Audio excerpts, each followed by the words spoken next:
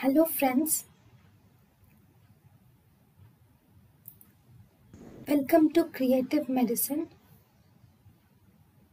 In this lecture, we will learn about Stomach. In the stomach, atropine will decrease the volume of the gastric juice.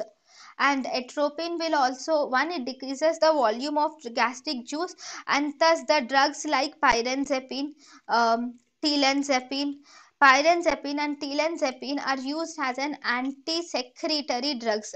These are more selective and these are longer acting drugs than atropine. Because the volume of the gastric juice decreases, the pH, though the volume of gastric juice decreases, the pH remains unaffected, and this pyrenzepine is a tertiary amine.